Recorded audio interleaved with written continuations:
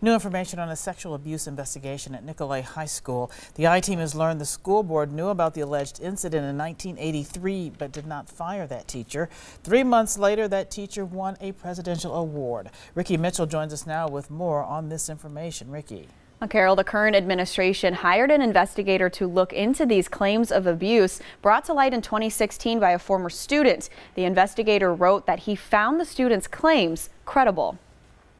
The victim in this alleged abuse graduated from Nicolet High School in 1982.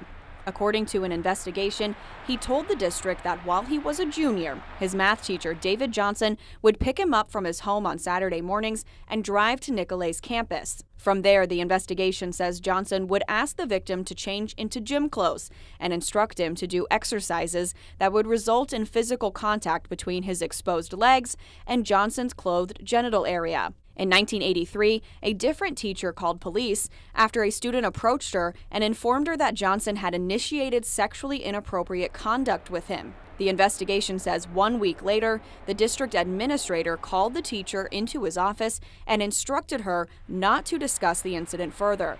Then, in a July 1983 board meeting, board members told Johnson not to engage in such conduct again or that his employment would be terminated.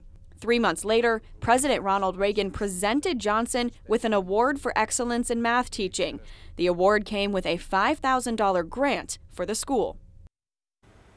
And no criminal cases were filed in 1983 when this information was allegedly reported. But in 2003, Johnson was convicted of fourth-degree sexual assault after investigators say he sexually assaulted men in a similar manner he's accused of doing while a teacher at Nicolet. The school now says it wants to hear from any other potential victims.